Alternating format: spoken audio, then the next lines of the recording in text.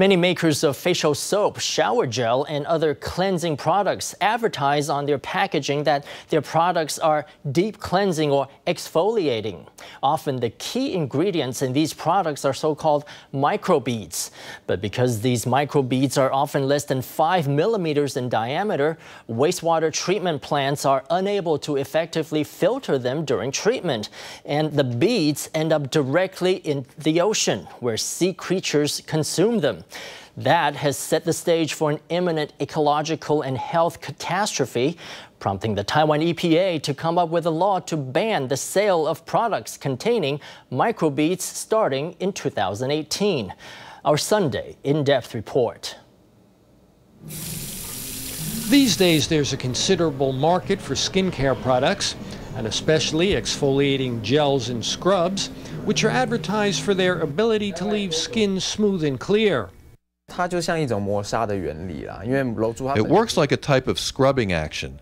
With these hundreds of tiny microbeads, rubbing them around is just like scrubbing, and doing so helps remove a layer of skin. Taking a walk around the cosmetics section of a mall, you can see numerous products advertising deep cleansing effects.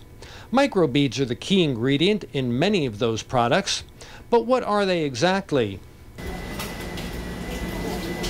In this clinical toxicology laboratory at Chang Gung Memorial Hospital in Linkou, New Taipei, researchers are running tests on this cleansing lotion, body wash, and facial scrub randomly picked from store shelves.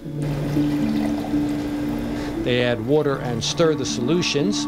After letting them settle, they use pipettes to remove samples of the solid sediment at the bottom. The sediment is then placed in beakers and spun in a centrifuge.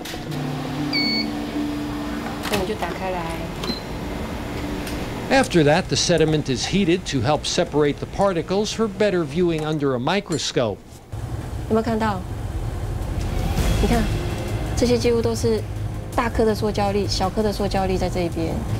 These three randomly selected products claiming exfoliating properties all contain quantities of microbeads.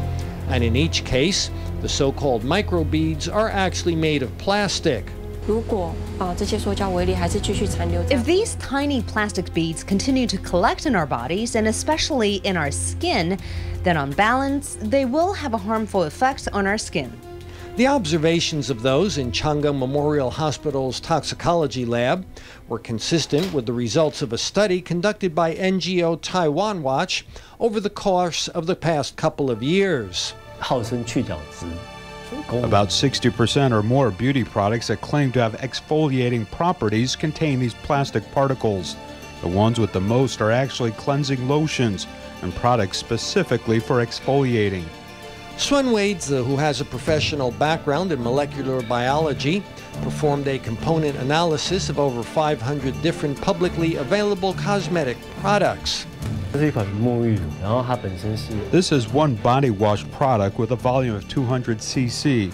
We found that it contained polyethylene, and filtering it using a coffee filter, we found that it contained around 70 cc of plastic particles. Plastic particles in that product made up more than 1/3 of the total volume. Other products claiming natural ingredients also revealed a considerable amount of plastic particles after testing. Moreover, the diameter of these plastic particles is no more than 5 millimeters, small enough to do irreparable damage to many organisms. Scientists have discovered that animals such as fish that ingest pollutants in the form of plastic particles may not be able to move as fast as before. We're also concerned that they may pose a similar danger to humans. It doesn't take a huge leap of imagination to picture those fish ending up on someone's dinner table. What might happen if we eat that fish? If we follow the biological food chain to trace these particles up to when they enter our bodies, the first question is whether these plastic objects contain plasticizing agents. The second question is whether the heavy metal content is relatively high. In the face of the health threat posed by these microbeads, the United States Congress has passed the Microbead-Free Waters Act, which starting in 2017 will ban manufacturers from producing beauty products containing the particles. Taiwan's Environmental Protection Agency is drafting its own bill, which could prohibit all sales of products containing microbeads as early as 2018. 所以我们就把那个产品的条码对准它的这个视窗。 Consumers looking to avoid products with microbeads can use a special smartphone app to check if a given product contains the particles or not. What's more, there are other products without microbeads that can provide the same exfoliating effects. Lots of different chemicals are able to remove dead skin. Products derived from urea or alpha-hydroxy acid are all commonly used by dermatologists for exfoliation.